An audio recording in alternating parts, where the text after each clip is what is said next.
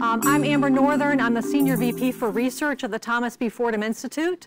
Welcome all of you here. I'm exceedingly pleased to moderate this panel today. It's called 3 Hoover Fellows on NAEP, A Nation at Risk and the Future of Education Reform.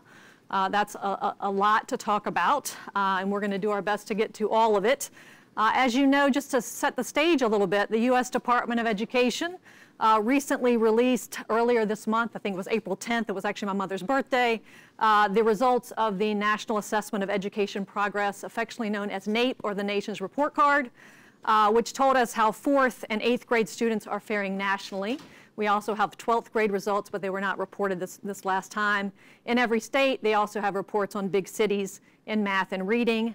This month also marks the 35th anniversary of A Nation at Risk, which we'll also touch on today. So we're here both to sort of reflect upon those two momentous occasions, but also to look at ed reform's progress since the 1980s, to look again at what the latest NAEP results mean for America's future, and also what the next generation of ed reform might bring us.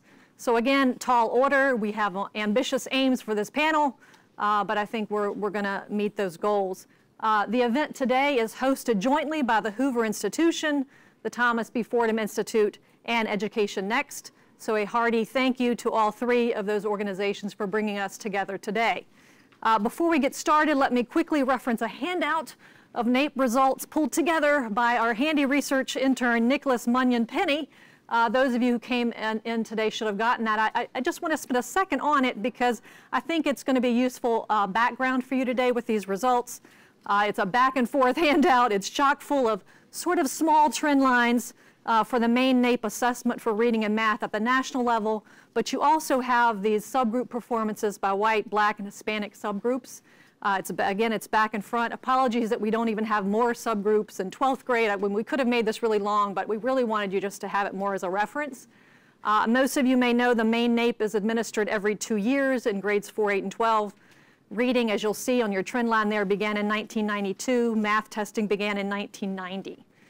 So again, that'll be helpful background for you today. A little bit of audience participation before we get going. What's the one word that folks most like to use to describe the NAEP results? Flat, right? Flat. You're going to see on your page there, that's what you're going to see for the most part, but you'll also see increases in the late 90s and the early 2000s, especially for our black and Hispanic students in math, where gains are particularly pronounced there. So again, we'll dig into all this. We're going to talk about these flat lines. We're going to talk about where we see small changes up and down, the bumps. We're going to talk about which states and potentially what districts we think are doing a better job than others. So anyway, hopefully that'll be a good reference. Let me quickly introduce our distinguished panelists, all again who have senior affiliations with Hoover, which is what they have in common. I'm going to start to my left here is Eric Hanushek, also known as Rick. He's the Paul and Jean Hanno Senior Fellow at the Hoover Institution at Stanford University. Checker Finn Jr., who's in the middle. He is the Distinguished Senior Fellow and President Emeritus of the Thomas B. Fordham Institute. And at the end, Paul Peterson, the Henry Lee Shattuck Professor of Government at Harvard University. So please join me in welcoming my 3 panelists. Thank you. All 3 of these gentlemen are giants in the education policy field. You'd have to be under a rock not to know that. So I'm honored to moderate this panel. I want our audience to get maximum benefit from the panel, so I'm going to just set a few expectations first. The biggest is that I'm going to ask our panelists to please engage in a discussion, which we were having a little bit in the side room before we got started. We got done there. We did not. I think all of us want to be part of a conversation, and so I'm going to ask them to do that as well as they can. They've known each other for years, so I don't want them to act like they don't know each other. I don't want them to be too polite. I've seen them disagree. None of them are wallflowers. I know them to varying degrees, and none are wallflowers. So I'm going to ask that they not be too polite today, engage in each conversation, give counter opinions. I'm going to do my best to sort of foster that discussion between them. Anyway, we want to be transparent and interactive and all that good stuff. I'll also ask for them to keep their answers brief and on point so that we can keep the dialogue flowing. And I hopefully won't have to interrupt anyone for long-windedness. I don't think that's going to happen, but I will do it if I have to. because we want to keep, again, this to be very interactive. We're going to leave about 20 or 25 minutes at the end for your questions. For those of you who are online on social media, you can join the conversation at #FutureOfEdReform. You can also ask questions at the end using that hashtag. Whew, I believe that's all my housekeeping. All right, we are ready to start with our opening question for each of you. I'm going to start with the latest NAEP scores and what they mean. Again, try to keep these opening remarks to 5 minutes. You guys can help me time it if we need to. Rick, I'm going to start with you. You've devoted much of your life's work on how better educated students and high quality schools can enhance our country's economic growth and development. So I'd like you to just tell us what you make of these latest NAEP results, the trends, the recent results, and how they impact our economic prospects. Well, thank you. I always marvel at every 2 years when NAEP results come out at how you generate excitement about a flat line. And that's the effort to find something that you can generate excitement about. But it's the flat line that really gets me excited, because there is, in my opinion, pretty conclusive evidence that a nation's growth rate depends upon the quality of its citizens. And the quality of citizens is seen by what comes out of our schools. You can measure the quality of citizens by scores like NAEP or internationally like PISA, and countries that have people that do better on those tests, it's a meaningful measure of the skills that are important for economic growth. And the impacts are huge. The impact of getting halfway to Canada. You know, Canada looks like us, a little colder, but it looks like us, right? If we could get our schools up halfway to Canada, closing the gap by a half, we could think of the average wage of every worker in the US over the next 80 years improving by something on the order of 12 to 13%. Now, some of it's backloaded because kids that are in school, it takes a while before they get into the labor force. But on average, if you take it all into account and compare it to what would happen with no growth, we're talking about a 12 to 13% increase in everybody's paycheck. Now, to me, that's substantial enough that we should be talking about much more serious reforms than, well, maybe we should slowly reduce class size over the next 5 years, or things like that that do the same as we've been doing but don't have any impact. Well, you did great. All right, let's move on to Paul. I'm going to ask you a similar question, which is first, what do you make of these latest results and trends? We talk a lot about misnapery, and we shouldn't commit misnapery, which is just the tendency of all of us to want to figure out what's going on behind this progress or lack thereof. So I'm going to give Paul a little bit of permission to commit misnapery if he'd like. But on to you, Paul. Well, I know you all have the handout there. Thank you very much for joining us. But our online audience doesn't have the handout, so I thought I'd just sort of bring out some of the highlights that you already have in front of you. But I thought we needed a scripture passage to guide our discussion. And I chose Genesis 41, verses 29 to 31. Behold, there come 7 years of great plenty, and there shall arise after them 7 years of famine, and all the plenty shall be forgotten. It shall be very grievous. Okay? So the years of great plenty are not so long ago, but they have been totally forgotten.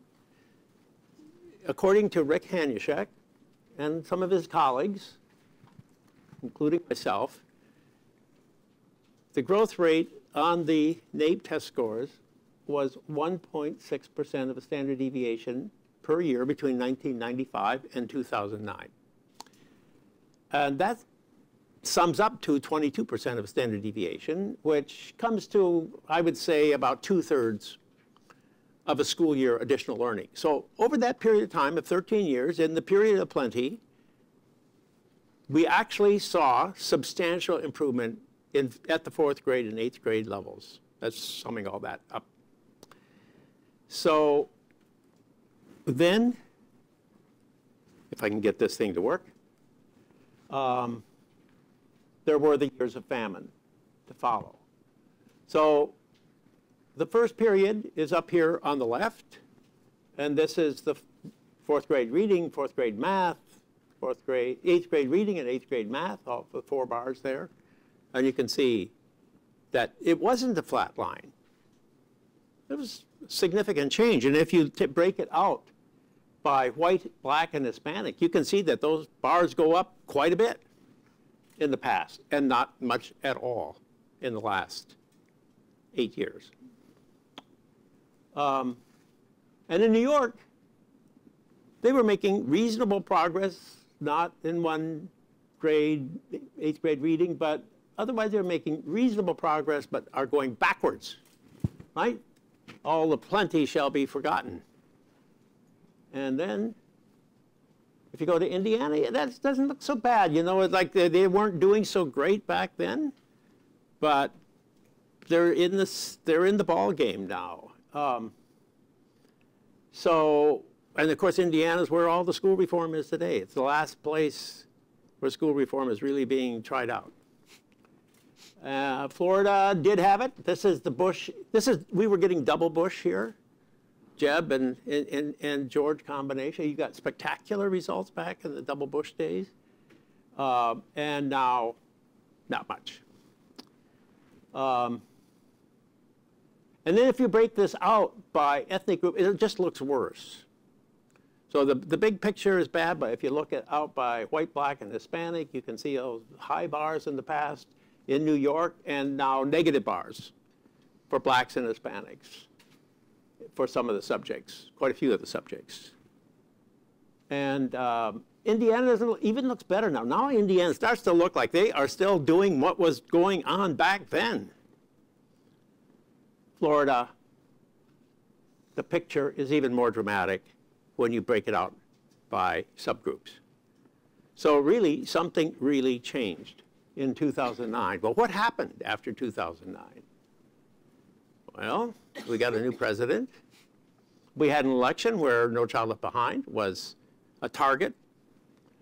And the new president wisely chose not to try to enforce this law. It was not politically acceptable for him to do so. He did provide $100 billion for schools as part of the stimulus package. The Department of Education had put through Race to the Top, which was to come up with a bunch of alternatives that the states would design that would solve the problem. And they gave people waivers from NCLB if they promised to do some other stuff. But they only had to make promises. There was really no enforcement mechanism like there was with NCLB. And then we've had a slow recovery from the financial collapse. So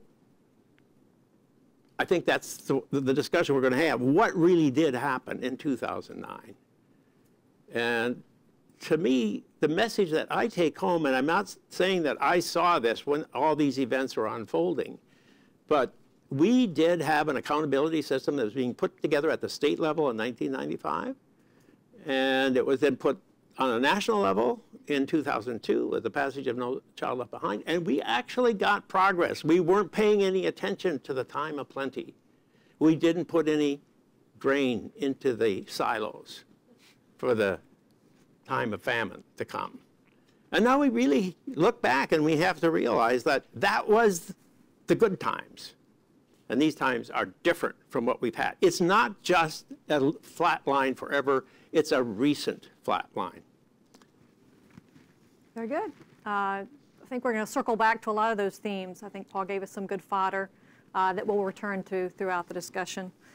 Checker, we need your opening remarks. Again, I want to kind of zero in on this case that you've made over the years, that we need to be spending more of our resources, more of our time, more of our attention to gifted education, and in particular, high-achieving black and brown children in high-poverty schools. So I want you to talk specifically about what you see in these NAEP results that are both encouraging and discouraging about the performance of high achievers. Well, I will, but let me first sort of take partial issue with what Paul just said. Oh, right. Because you wanted that. I did. All right. I was saving it, but bring it on. implicit in what Paul was saying is that if we had kept up the accountability pressure, we would have continued to see greater gains. And that is possible.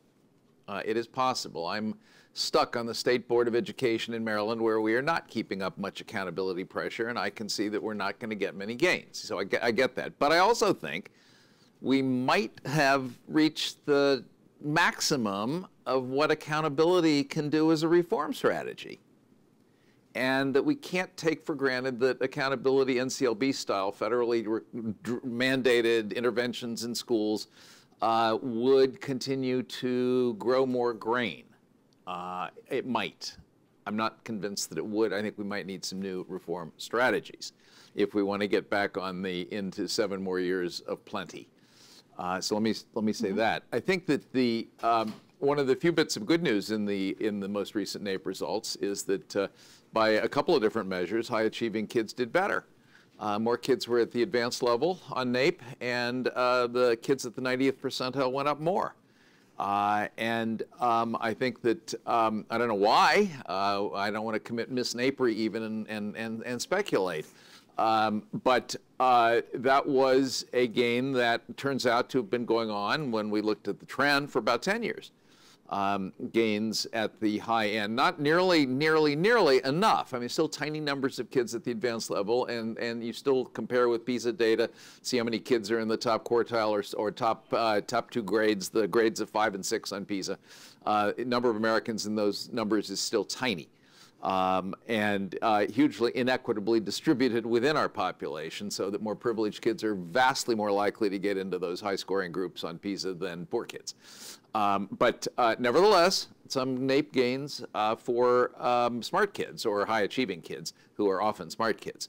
And this is something we should figure out if we can, what caused it and how can we do more of it, because to neglect smart kids and high-achieving kids, which we often have done in the name of equity on the grounds that they're fine, let's worry about the low achievers.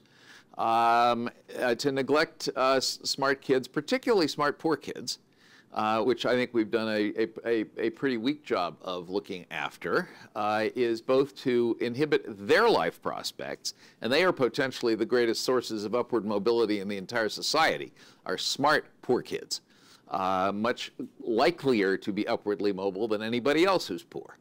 Additionally, we destine our sort of elites to continue to be made out of the same parts of the population that they have historically been made out of.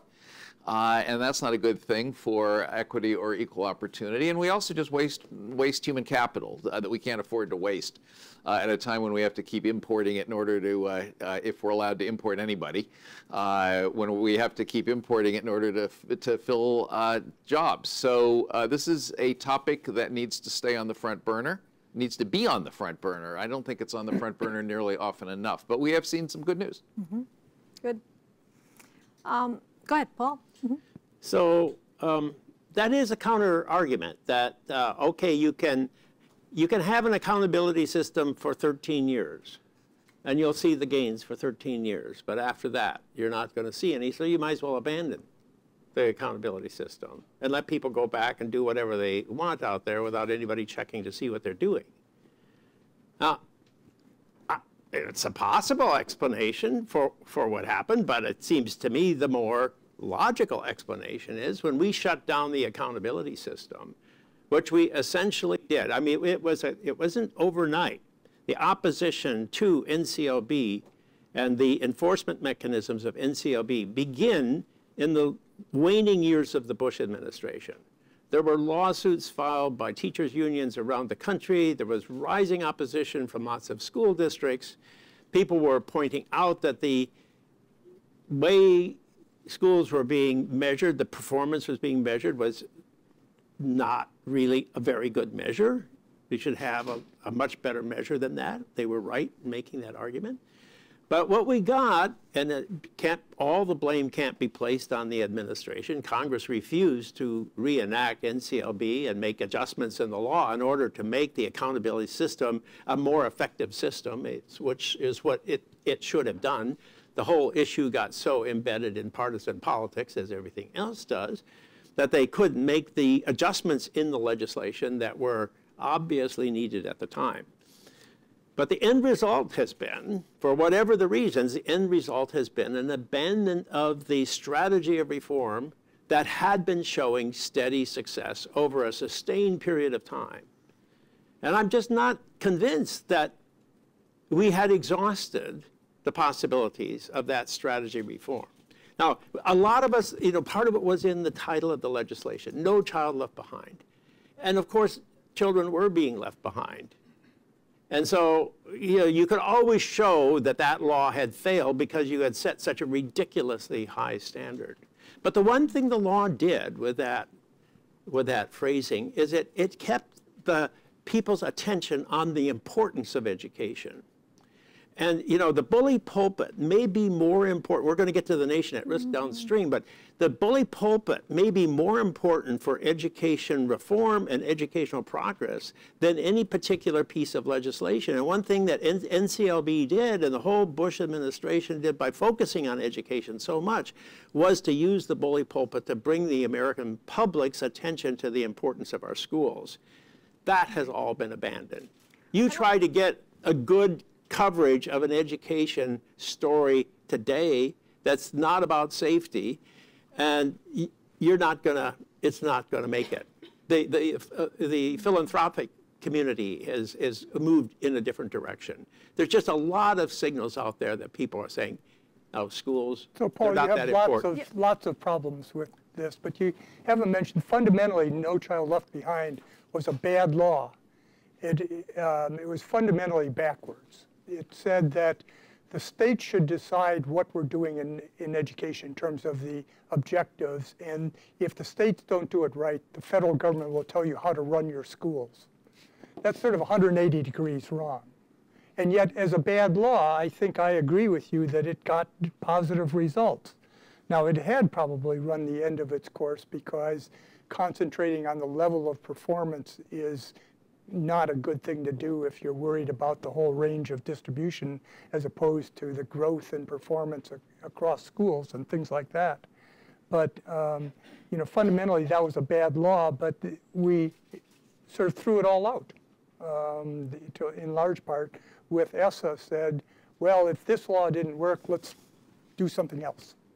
So let me follow up on that point, Rick, because I think implicit in this whole discussion is that what the federal government does actually has an impact on NAEP scores.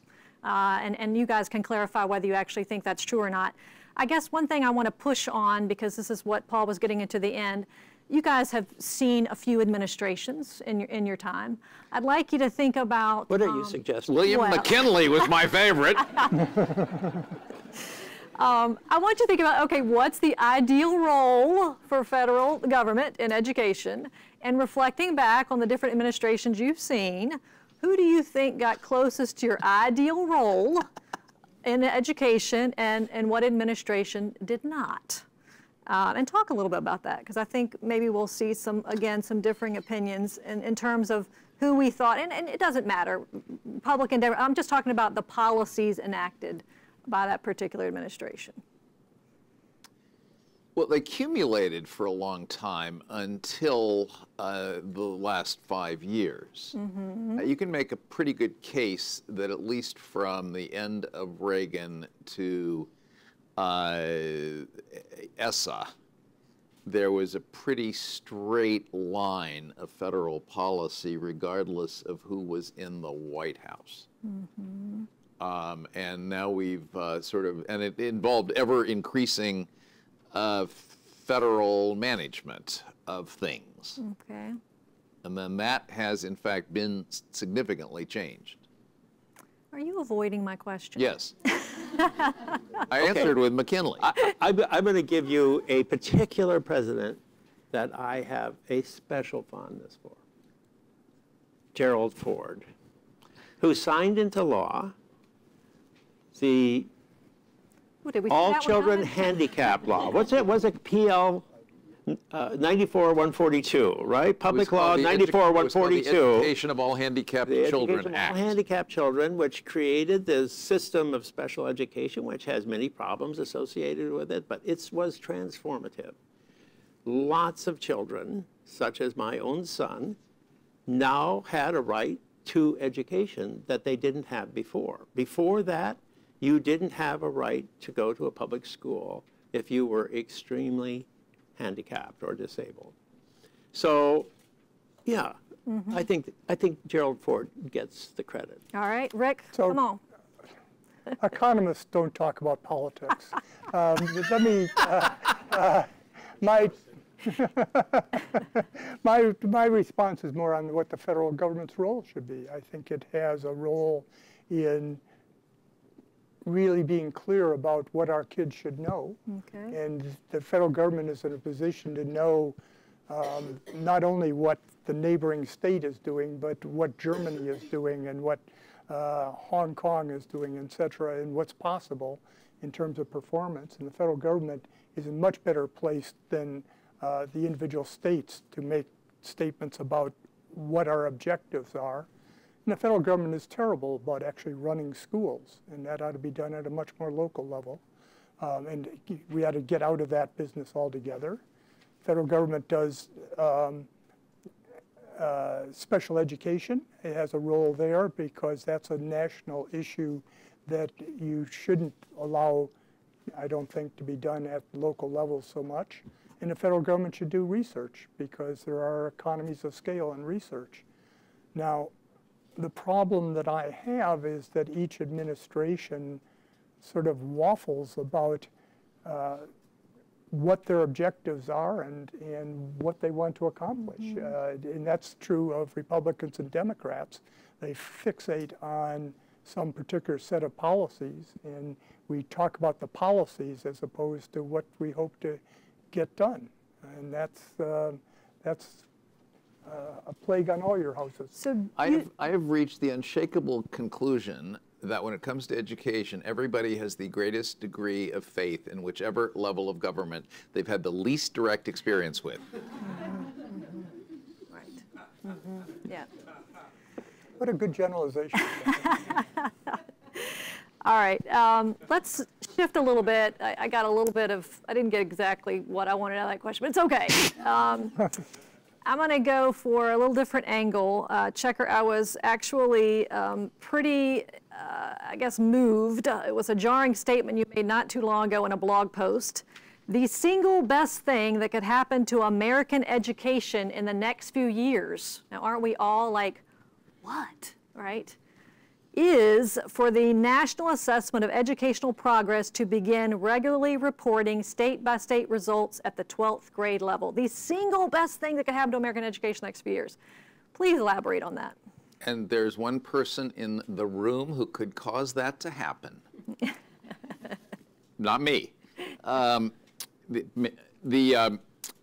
The decision made in NCLB to require state-level reporting of 4th and 8th grade results was a very important decision. It actually had momentous effects on what we know and states' ability to know how they're doing, our ability to compare states, governors' ability to know how their state's doing, all that. Bizarrely, we get at the 12th grade level only national information, and you know nothing from NAEP sources about how Tennessee compares to Maryland or Utah or Oregon, because there's no such data coming out of NAEP source, and therefore if you want to know about 12th grade stuff, you end up going back to how many AP passing scores did we get, or average SAT scores, the stuff that was discredited back in the days of the wall chart of Ted Bell in the early 1980s. It's doubly painful now because we are in this era when tripping off of every tongue is college and career readiness, end of high school stuff. If end of high school is where we're really putting our enthusiasm and our policy emphasis, then we have to know how kids are doing at the end of high school. We know that high school graduation rates are treacherous. We know that just entering college is treacherous as a measure, as a metric. We know that grade point averages are treacherous as a metric. We know what's wrong with using SAT scores and ACT scores and AP scores as this metric. The best possible metric we could use for this is NAEP, but we don't report it at the 12th grade level. And when you ask the powers that be why not, they basically just say, the budget's tight. So let me just add Paul, to that, yeah. because I don't disagree with what Checker has said. I do want to point out, however, that we almost have a test case here, because we measured student performance every grade between 3 and 8 under NCLB. And then we only have one test in high school, which means that you really can't track trends over time, because you've got to be able to see if kids are growing from one grade to the next. So we know a lot about what's happening in elementary and middle school, and nothing about what's happening in the high school. And where did we see the gains in student performance in that 13 years of plenty? It was not at the high school level. If you look at the 17-year-old NAEP scores, you see the flat line. The flat line was there when kids come out of high school. But we, at the time that we passed NCLB, we did not include the high school in what the accountability system was going to focus on. So we have to think of a different kind of accountability system for high school. And in my opinion, what we basically need is we have to hold students accountable by having end of exam tests. Mike Petrilli has written an excellent article on that that's just come up at Education Next, and it really makes a convincing case that we need to have an examination in courses in high school that will allow outsiders to see who's learning, who's not learning, who's being taught, who's not being taught. Now, ESSA made this one worse, because insofar as there's high school accountability required of states in ESSA, it's high school graduation rates. That is just an invitation to getting everybody a diploma without it meaning anything. So let me keep pulling on that thread. Rick, I want to kind of get you in here. You've written a lot about America's declining productivity. I think it ties into what we're talking about here. I was reading an article you wrote not too long ago, and you listed sundry things that may be at the root cause of this declining productivity. Teachers' unions, how we distribute resources, changes in the teacher labor market, and so on. So I'm interested in, I mean, do you have sort of a checker fill in the blank here? Like the biggest thing that we could do to improve American education in the next few years is blank, and does it tie into any of these things that you've listed as causes of our declining productivity? Well, there's a simple story that I have, and that is essentially my view of schools is that the only thing that counts is the effectiveness of the teacher. And the quality of the teacher is what counts. And so somehow you have to think about policies that affect the quality of the teachers in the classrooms. And right now, salaries are unrelated to effectiveness, unrelated. So if you do a West Virginia or an Oklahoma, where the teachers on average look like they've been woefully underpaid, and you raise everybody's salaries, what do you expect to see? Well, I don't know how many teachers there are in Oklahoma and West Virginia. That's the number of happy faces you see, but you don't expect to see any change in achievement. Because at least in the medium to long, it will take a long time before just raising the salaries of everybody changes the pool of teachers, changes the people who come in, and on average you do better. In the short run, you worsen the problem because well, there's an economic principle that I don't always tell everybody. You have to have a doctorate in economics to know this. But it's that bad teachers like more money as much as good teachers. And what you'll find is if you raise everybody's salary by some amount, you'll probably slow down the rate of turnover in teaching, but you won't do anything to the quality of teaching. So that's what relates to this whole story. The school systems that do well are ones that one way or another find a path to getting effective teachers into their classroom, even though their main instrument, the salaries, or main instruments that we think of from at least private sector and every place else in the economy, the salaries are not a useful mechanism to try to get more effective teachers. The school systems that do poorly, spending the same amount of money, are the ones that do not have a path toward getting high quality teachers given their salary structure. And so the one single thing that I would do, I would measure 12th grade achievement, but that's not the one single thing I would do. the one single thing I would do would be to try to align incentives with performance in schools. That's what's made the U.S. such a productive country as a whole, and yet we take this sector of our economy and remove it from the things that have made it productive. Paul, what's your one thing? Well, just adding on to Rick, here in D.C., which is sometimes called a state by NAEP, so if you look up and see the results by state, up comes District of Columbia. So it may be a little unfair, District of Columbia is not a state. They want to be. But someday they might be. And so they gained more in the last 8 years than any other jurisdiction, than any of the states did. And actually, they make as many gains in this period of time that puts them in the ball game for what was going on during the years of plenty. So the years of plenty finally get to the District of Columbia. They get there late, but they've had them recently. Well, what do they have in the District of Columbia? Well, they have a lot of charter schools. There's a lot of competition in the district. And they have a way of paying teachers based on merit. That was a huge battle to put into place, and Michelle Reed lost her job over it, and the mayor lost his job over it, but the system is still there.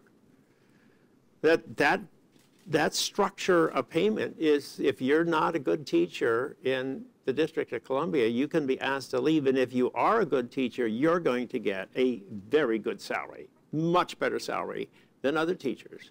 Mm-hmm. And teachers have decided this is not such a bad system. They have an opportunity to be very well paid. And if you want to look at the place that's really doing well today, it's the District of Columbia. It tends to support what Rick was saying. So is that your one, are you sharing his teacher quality as the one big thing, and compensation aligned to effectiveness? It would be a great thing if we could have, we know that the teacher is the most important person that in the school building for children's education, and we know that good teachers, students learn a lot more from a good teacher. I mean, all we have to do is look at our own personal experiences to know that that's the case, but you can get data to show that easily enough. And so why wouldn't you want a system of compensation that rewards your excellent teachers and tries to keep them in the educational system? And why wouldn't you want a system that weeds out the ineffective teachers? And we can't get that. We almost don't have that anywhere outside the District of Columbia. And so, yeah, it's right up there. Okay. It's right up there. Of course, I think that the other thing that the District of Columbia tells you is that a robust charter school system is also helpful, because what the charter school system in the District of Columbia did is it put a lot of pressure on the district schools to look for a way to fix themselves. So they had a lot of incentives to get better because they were losing students big time. So that would be you put those two together and you've got a pretty good reform strategy. Checker, on the teacher compensation point, I think one other moving part needs to be added. Ed Week just reported the other day that in almost every state, the number of teachers hired continues to rise faster than the number of kids in school. We continue to employ larger and larger and larger numbers of teachers. It's up to a 4 million person workforce across the country today in K-12 education. And we've put all of that additional money that we put into education into hiring more people rather than better people. And that's one of the main reasons that teacher salaries don't look very good, is because they've all been, the money, which is quite a lot, has been spread across an ever-growing population. So let me add a footnote on salaries. Whenever you talk about teacher salaries, there's a lot of confusion. On average, we pay too little for our teachers, and then we maldistribute it. We distribute it in bad ways across teachers. Recently, it's been possible to compare teachers around 30 countries in the world, around the world, on the basis of how much math and science they know and English they know, plus their experience levels and so on. So you can compare teachers on basically cognitive skills of teachers, which, you know, on average, smarter teachers are better than dumb teachers. That's a fact. But you look around the world and see whether teachers are paid more or less than you'd expect for a person who of equal characteristics, cognitive skills, and experience in the rest of the country as opposed to teaching. So in Ireland, they pay teachers 40% more than other people in the economy. And then there's a ray that goes down to the far end where the US and Sweden pay 20% less on average to teachers than other comparable people outside of teaching in other occupations. And that discount to paying teachers does have an impact. You can see it if you look around the world. You know, countries that pay more get smarter teachers. That's a simple fact, and smarter teachers do in fact get smarter kids.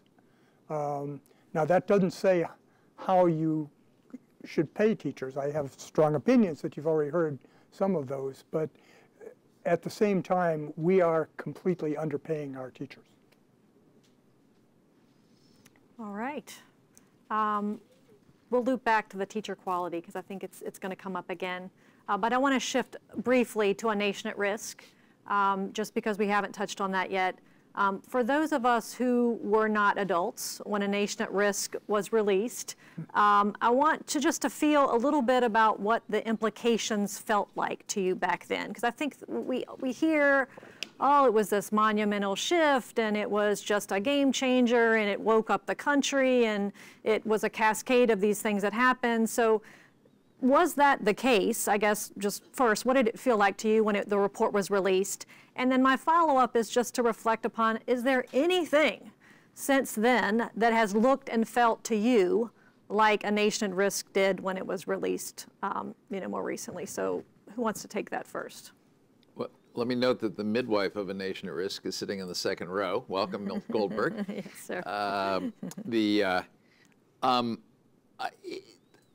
A relatively small number of people had figured out by 1983 that there was a problem and had even begun to write and talk about it.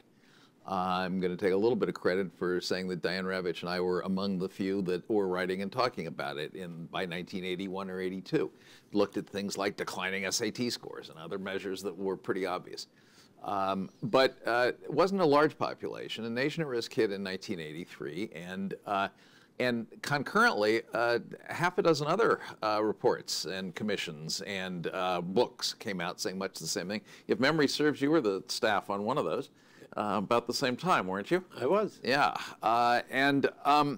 So there was a bit of a wave built immediately. And then, of course, the other thing that happened was there was a counter wave. There was huge denial from the system. There's not a problem. Things are great.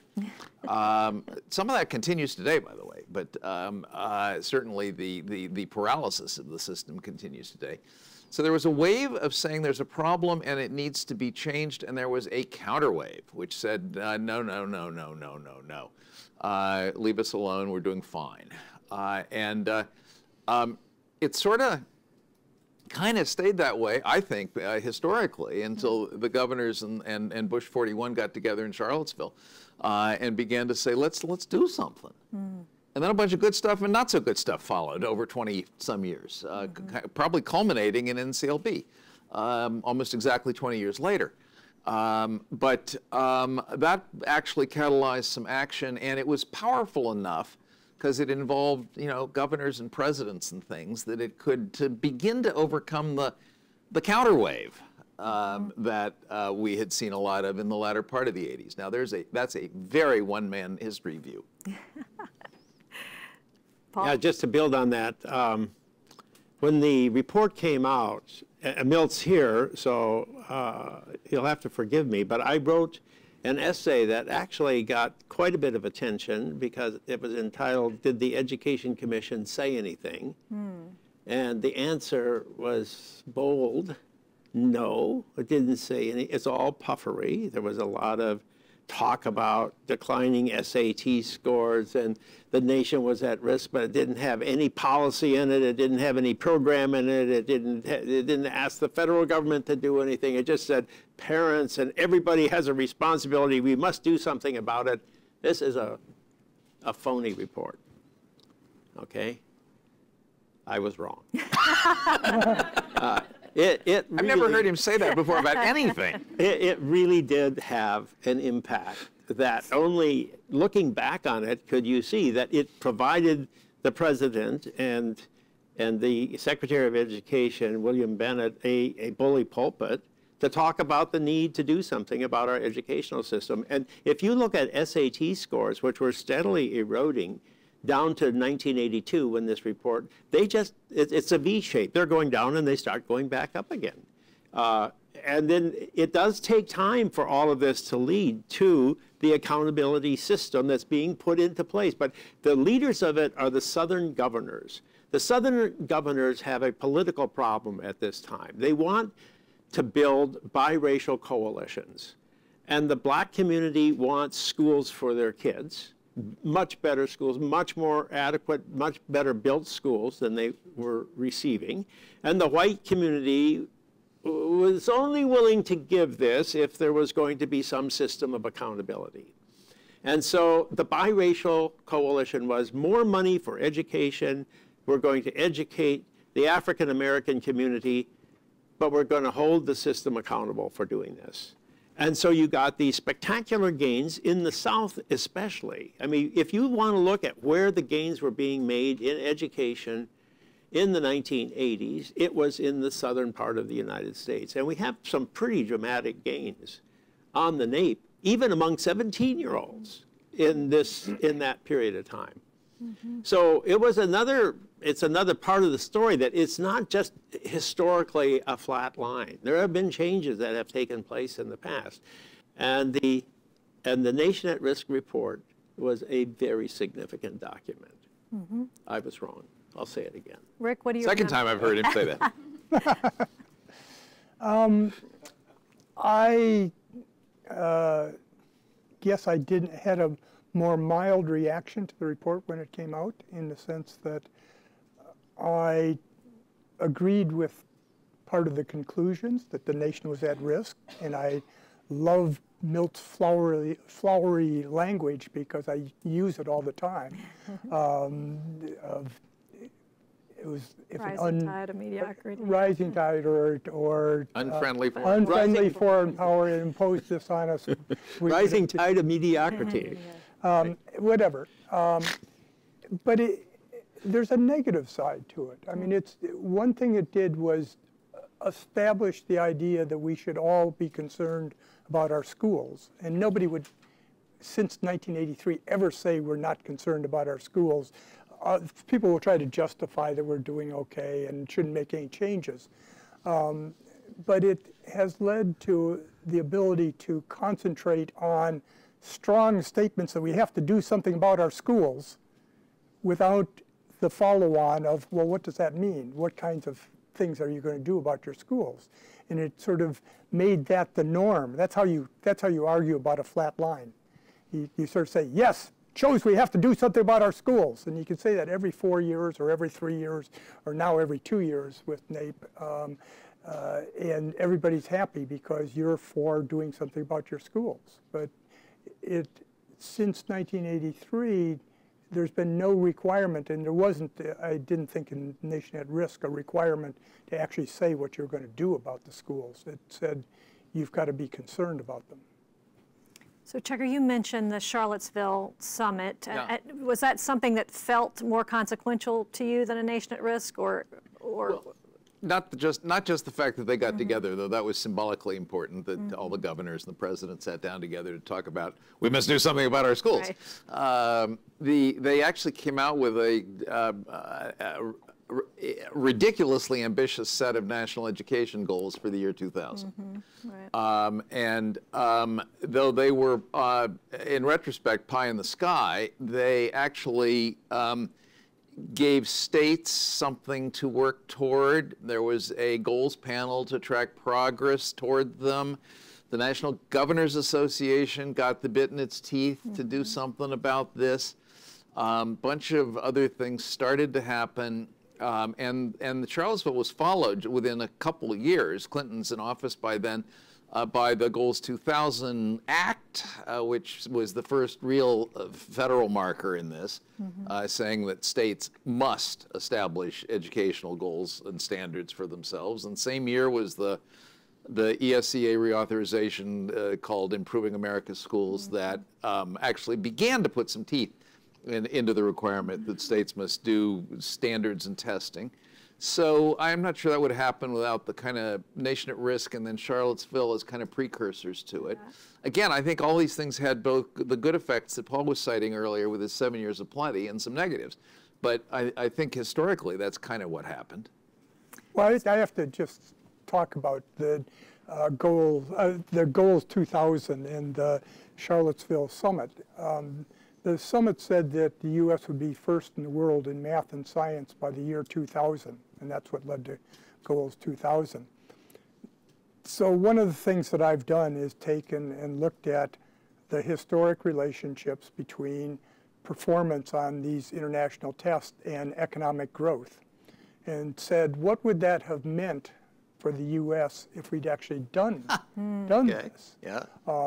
And if by 2000 we were first in the world in these tests, it would have meant that 2 years ago, the added growth added to GDP would be 4.5% higher than it was 2 years ago, which is exactly what we pay for K-12 education, 4.5% of GDP. So it would have said that by 2 years ago, had we met those goals, education would have been free in the sense that our GDP was that much larger that you could pay for the entire budget, not the federal part, not the state's part, not could have doubled teacher salaries. You could have doubled teacher salaries. And so that's what leads to my sense of urgency about actually talking about how you're going to do it, as opposed to what we should be doing. I want to add to that observation that goals by themselves don't accomplish anything unless you have a follow-through. And over the last few years, we've had an enormous debate over Common Core state standards and whether the federal government should be involved or whether the state should be involved or whatever. But the one thing we do know is that states raised their standards a lot in the last 4, 5, 10, 6, 7 years. So that definitely the Common Core state standards movement has had an impact in that state standards are being set at a much higher level today than they were 8 years ago. But we also have the latest NAEP scores. So there's a total disconnect between the raising of the standards that has taken place over the last 8 years and how many gains we're getting out of NAEP. So good segue. Let's talk a little bit about states. The Nation at Risk, a little quote here, said the ingenuity of our policymakers in formulating solutions once problems are better understood is one of the tools that we'll use to get where we need to get. So I guess I want you to reflect a little bit about, which states do we have these sort of, policymakers that are really doing a good job wrestling with their problems and coming up with solutions on the policy side. And you don't have to name states, you can, but think about the types of things you think states and state policymakers can be doing to move the needle on some of our thorniest education problems. There's one key point, which is that for a state to succeed with any of these things, it needs to stick with it. It can't just change its policies every time there's an election. And I think the poster child over the last 25 years has been Massachusetts, and the thing they did best was not only set standards and put some teeth into them for both kids and teachers, but then stick with it regardless of who was governor and regardless of who was the majority leader in the Senate and stuff like that, or state superintendent. 20 years of consistent direction in the same state. It's not, that's both about Massachusetts, but I think there's a larger point. Rick, you're nodding your head. No, I agree completely that you haven't had that. The kinds of reforms that look good to me are the ones that Paul brought up of the impact program in DC is one. It's moved slowly around the country. So I'm looking at Dallas, Texas, which has a very, I think, high quality program that hasn't been in place as long as DC.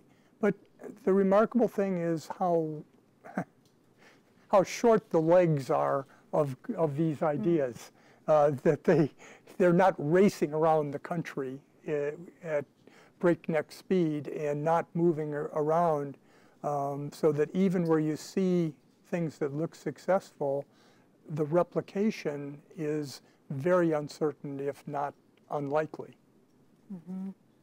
So, Checker, you're on the Maryland State Board of Education. You are their vice president. Speaking of states, talk to us a little bit about what participating on that board has shown you about sort of the state of American education. Like, what have you, I don't mean to ask too lofty of a question, but what have you been hopeful about in terms of what states can do and what they can't do as a result of your participation on that board? Well, the system doesn't want to change, and so the question is whether the leverage to change it is stronger than the leverage to keep it the way it is. And in Maryland, by and large, the leverage to keep it the way it is, largely exerted through the state legislature, is stronger than the leverage to make changes. That's just a sort of political reality of Maryland, and I think has been the case for a long time. And it's true in a lot of places. It isn't just Maryland. I mean, yeah, we accomplished an ESSA plan. That was good, and it's got some good stuff in it. But yes, it was circumscribed by the establishment not wanting very much in the ESSA plan. And so they got the legislature to put constraints on what could be in the ESSA plan. And so, for example, any form of intervention in a low-performing school or giving kids the right to leave a low-performing school was barred by state legislation. Therefore, it couldn't be in the ESSA plan, even if that was one of the remedies for low-performing schools that the state board might have thought was a good idea, which we did, most of us thought was a good idea. Weren't allowed to do it. We learned yesterday in Baltimore that the 7% Title I set-aside that supposedly could be used for competition for best reform ideas to go to districts that really want to do something different. The very same state legislation that I mentioned requires it to be distributed by formula to all districts. Okay. I live in a state where the legislature belongs to the establishment. The establishment doesn't want to change. Let's talk about something that... Sorry.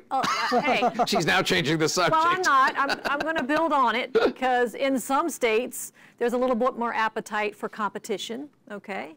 Paul, I'm going to circle around to something you said in 2016. This was sort of the Checker thing about 12th grade NAEP. Introducing the best hope. I'm not going to give you the punchline. The best hope for American schools today. What do you think he said? The best hope for American schools today is to introduce what?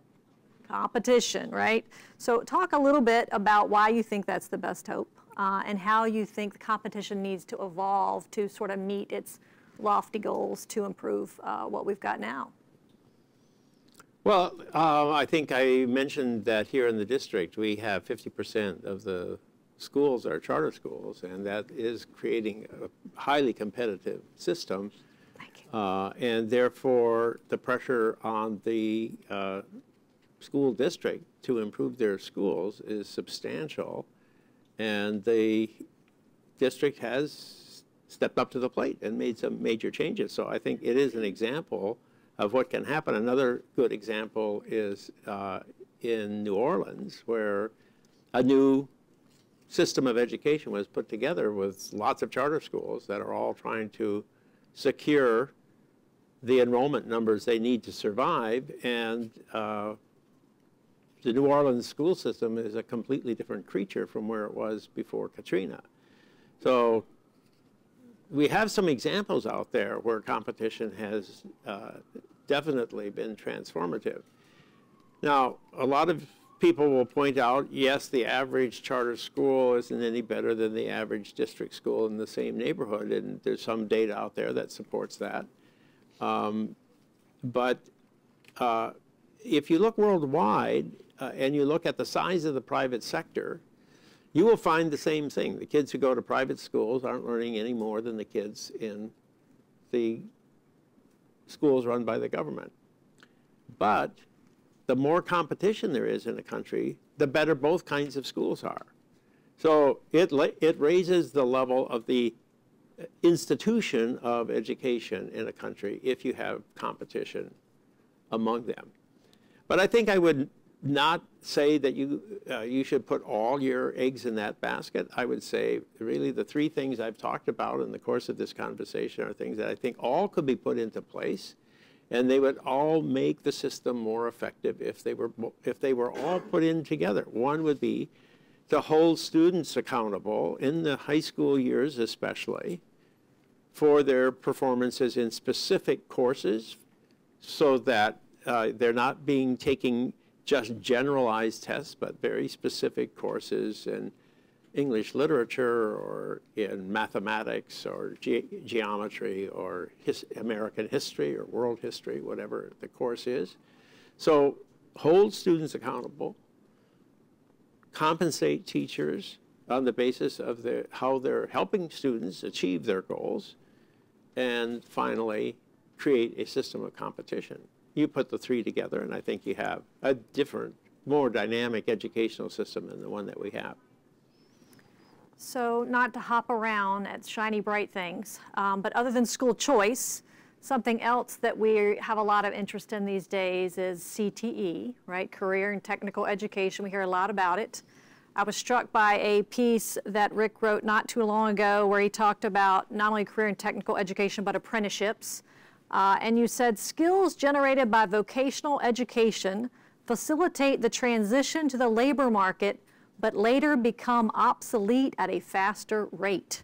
So I wanted you to talk a little bit about what you found relative to career and technical programs, why you say this, and how what you're learning could impact CT programs today, since we care about them so much now. Sure. This relates to some work that I've done with colleagues in Germany about the long run of impacts of vocational and apprenticeship programs. Everybody knows that Germany has this very well-developed apprenticeship program that's developed over a 35-year period. It has 350 different kinds of apprenticeships and so forth. They're very proud of it. And if you look at German workers who have been in vocational programs and apprenticeship programs versus general education programs, what you see is that at about age 45 to 50, the people in vocational education programs are dropping out of the labor market. And what this appears to reflect is that technology has changed. And the workers who had these very specific skills that helped them to get into industries didn't get the upgrading of skills and weren't very adaptable and ended up leaving the labor market. Now, this is not a general argument against all training of skills. I think training of skills is important. But providing the solid general education is important, and providing something called lifelong learning is important. Now, that's has become a buzzword in the European Union of we have to have lifelong learning, and there's no substance to it, no substance. And sort of if we're going to expand to any extent vocational training, we would have to think a lot more about how you provide ongoing learning. Now, the other sort of thing that I would add to that is that CTE or apprenticeship programs seem to be very popular with everybody from the president to 85% of Congress that's for expanding these programs. And one of the main arguments that is explicitly used is, well, these kids went through K-12 education, didn't learn anything. We might as well give them a skill. And this is just where the lack of adaptability, the depreciation of skills comes in to bite. And that's where we would end up reproducing what I call the Detroit auto worker problem in the long run. Because the Detroit auto workers are people who had lots of skills and were very prepared to be in the labor market, and all of a sudden technology changed. And it was the iPad and not the wrench that made cars. And you have this group of people there that have no skills and no ability to go to other places. We don't want to reproduce that in the long run. Mm-hmm. Anything on CTE, Checker, you want to add to those remarks, or Paul, given all the interest in it? Yeah, I agree that if we can get everyone or almost everyone a really solid basic education, then adding some workforce readiness specialization would be a good thing. Not too detailed. That is, I don't think we want to produce another round of woodworkers and sheet metal workers who only know how to do one thing. I think that the skills you need for a modern workforce include a variety of adaptabilities. And I should wash out my mouth the things that are past for 21st century skills as well. Most employers are happy to provide or willing to provide the very specific job-connected skills that somebody needs on Tuesday. And so the job of the formal education system is to get people ready so that they can acquire those skills on this job and also be movable. Good. Paul? You know, the high school is a broken institution. I mean, if you talk to any student and ask them, did you enjoy your high school years? And the chances are pretty good that you're going to get a negative on that. They may have enjoyed all their friends and all the good times they had outside of school, but classes themselves were not very inspiring experiences for most of them. And so I think we have to think of new ways of providing experiences for students in those crucial years in late adolescence so that they are productive years instead of years where people are just not learning anything. And so vocational education may be a tool. I don't disagree with what Rick has said, but there may be ways of making education a more interesting experience, and students can acquire general skills in the context of learning how to apply them to a specific activity. So I think that's the hope, that if you could have a more creative, if you have a competitive system, then you could create schools that would have focal points that would allow for students with different interests to go to different places. And some of the attempt to do everything in a comprehensive high school ends up doing nothing. And so a more focused secondary educational experience, I think, would be a way out of the malaise that we're currently in. I would just point out that that's partly how we ended up eliminating almost all CTE in our schools today, was the argument that, well, we didn't want to teach specific skills, but if we would move into a system where people would learn algebra by measuring things and solving Pythagorean theorems on the job, and then they would learn it rather than giving them the a squared equals b squared plus c squared kind of solution. And it didn't work. It was not a successful innovation. It sounds good, but it didn't. You don't see that really worked. You mean the application The to the real world? application in the real world, when we basically 25 years ago or so started eliminating all vocational education in the comprehensive schools. I think he's saying they learned to pound the roof on, but they didn't learn the Pythagorean theorem in the process. Right. Yes, if they learn to pound the roof on. Right. Okay. But the vocational schools that exist today that are specifically vocational schools are providing better experiences for students today than your typical neighborhood comprehensive high school. And the experiences they're having are not just experiences learning how to hold a wrench. They're much more college-bound experiences than that. So I think we can't just sort of say, no, vocational education is a dead end. We have to think of how vocational education can be made an experience where you do acquire the general skills as well as the specific skills that can lead to lifelong learning. Sure.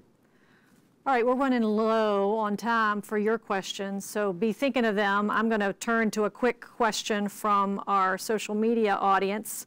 This one is for Rick. Do you think effective instructional materials can improve the performance of teachers? I think this came out of our discussion of the salaries. So I think the intention here is, okay, even if we agree that the salaries aren't where they are, how do you see the potential of instructional materials to get those teachers to a better place? I think good materials are better than bad. Yes, I mean, but that's not going to substitute for the quality of the teachers very well. And, you know, we've had not very good success at replacing teachers with machines. You know, we have some technology that's helpful. It's not very uniform. It doesn't lead to very huge impacts. And the same with other kinds of instructional materials. Good is better than bad, but that's not the crucial element. Right. Goes back to the human and their abilities and capabilities. Absolutely. Questions from you guys, and I'll come back. Nicholas, so you've got the, okay, great. Just identify yourself and be sure to ask a question. Okay. My name is Emily Langhorn, and I work at the Progressive Policy Institute. And I agree with everything you said about teacher pay and merit pay, but I think professionalism is also a missing piece, and teachers aren't treated like professionals. They're not respected, and they don't get a lot of autonomy, and we all know that's because there's a lot of bad ones out there that aren't held accountable. The flip side of that is that teachers then leave the good ones because they aren't treated like professionals. And I've done a lot of thinking about this, so I think that in the US we don't attract high-quality teachers because we don't demand them. In Finland, very rigorous process to become a teacher. You got to be an expert in your content when you graduate undergrad, and people respect experts. In the US, the praxis is significantly easier than other entry-level professional exams, and the public knows that. So I guess my question for you, because it is a question, yes, thank you, is what suggestions do you have for policy changes that can change who we have as teachers rather than how we treat them once they are teachers? So to me, the arguments about professionalism are real, but they aren't ones that that come from just, we all in this room agree at the end of the day we should call teachers professional. I think you would make it a profession, well, there are two different views of what a profession means. One view of a profession means that everybody's paid the same as an accountant. The other view of profession is that professionals are held responsible for their own performance. And I tend to agree with the latter one. So if you, in fact, change the characteristics of hiring and retention and pay of teachers, I think they would be treated like accountants that are paid according to whether they do a good job or not. I mean, it's a chicken egg sort of a problem ever since the days at least of Al Shanker, maybe back farther. The teaching field itself has been ambivalent as to whether it wants to be a profession or it wants to be a trade union. And on the one hand, you demand uniform pay and lifetime tenure, and on the other hand, you want to be treated like lawyers, doctors, and accountants, none of whom, to my knowledge, have uniform pay and lifetime tenure. And I think that this ambivalence goes deep, and on the whole, the union mentality has won, has prevailed. Yes, I know. I think it's a terrible thing that we have college professors who are well paid and have lifetime tenure. I do too. So it is actually a worldwide problem of lack of respect for teachers outside of Finland and Korea and maybe a couple of the other East Asian countries. Every country in the world says, well, we don't give enough respect to our teachers. But most countries in the world have the same kinds of lockstep systems. Thank you. My name is Jacob Rich, and my question is for Dr. Peterson. Why is NAEP superior to ACT for testing? Why is? The NAEP scores superior to the ACT scores for judging. Oh, okay. So why is it that I would prefer to talk about NAEP test scores rather than ACT scores or SAT scores? Well, the very simple reason is that NAEP scores are collected from a representative sample of all U.S. students in 4th grade, 8th grade, and at the age of 17. So what we get from the NAEP is a sample of the student population within a state, or for the country as a whole, or for particular groups such as whites or African Americans or Hispanic Americans. So we've got a way of generalizing to the population. When you talk about ACT scores, those tests may be better tests for some purposes, but only some students take those tests. Not everybody takes those tests. And so you don't know how the system as a whole is performing from those results. All you know is how those particular students are performing, and the composition of those students will change over time. Having said that, I wouldn't ignore ACT information. I would just treat it with caution because of the fact that you don't have a representative sample. Just one other thing, the college entrance tests aren't very helpful for information below the high school level. I mean, you don't get anything for middle school or elementary school achievement out of ACT tests and SAT tests. State assessments is a different old topic. Hi, Linda Gelfi. I was at a think tank meeting 2 or 3 weeks ago where they were talking about education, and they said that what's happened in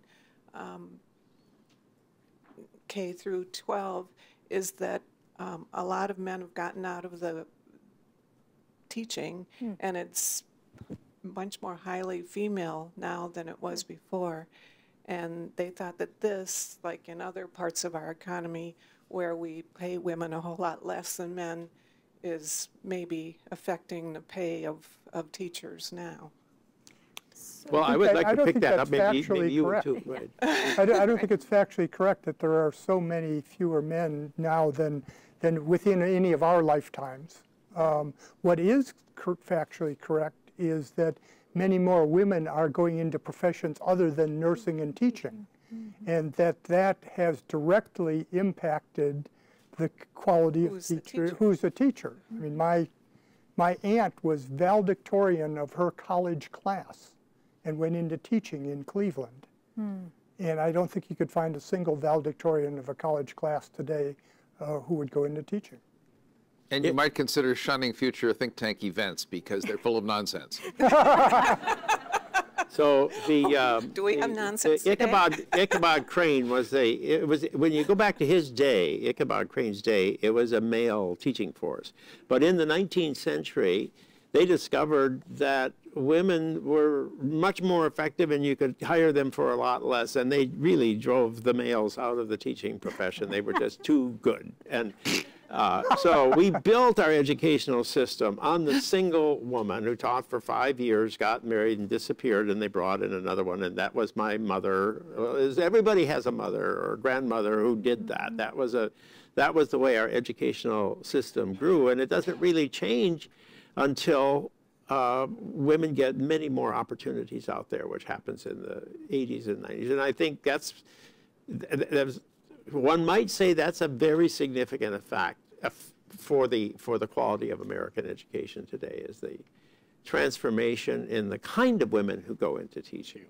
Peter Murphy with the Invest in Education Foundation. I'm wondering if you can comment on the prospects for reforms, for improvements, for the return to the upper trajectory of the NAEP scores with what I think are two impediments to that. One is at a federal level and a state level, there's this crowding out problem where the feds are spending more on health care as a percentage of the budget. The states are spending more on guaranteed pensions as a percentage of their budgets, I think, one. And then two, the teachers' unions picking up on this idea of just the trade union. Even just in the, I think in recent years with super PACs and all that, they are much more, they've always been, but I think even more so, or have this political vice grip increasingly. And so I think with those two issues, like what are the, if you, assuming you agree with those two impediments, what are the prospects for improvements and policy change? Well, I'm relying on Checker because and I'm moving to a different state.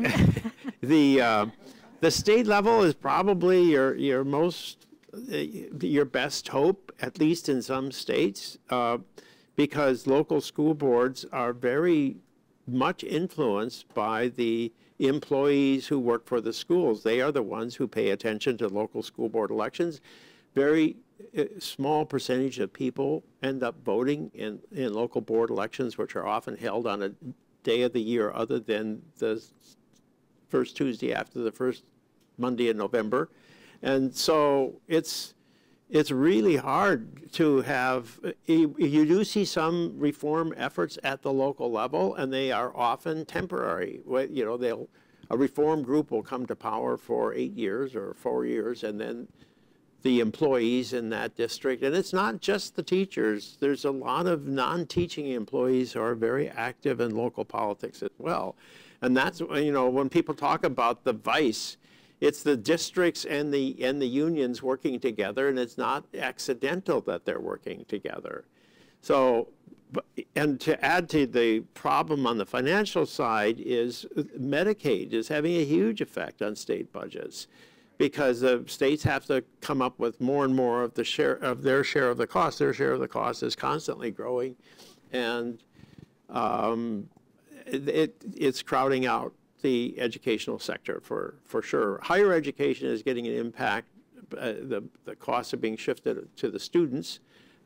Tuition is climbing in the higher sector, but you can't do that in K-12.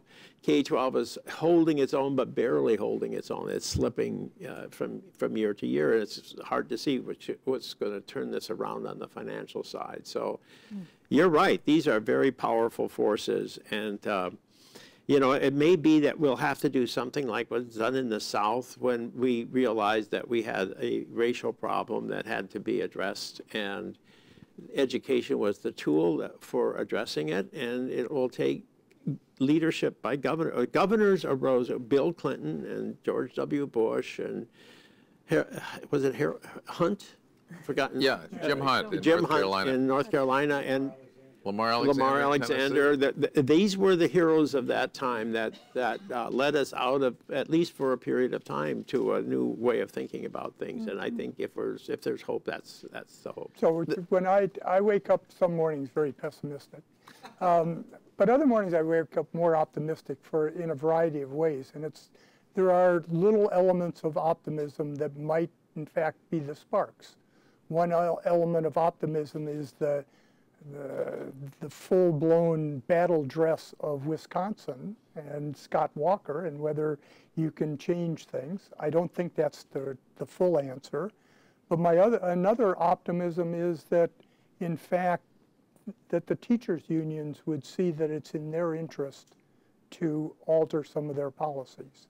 And I really believe this, that the teachers' unions would be better off if, in fact, they didn't act like the trade union that couldn't allow any worker to go. I think their salaries, teacher salaries, would be much, much higher if they allowed for some true evaluations of teachers and differential pay.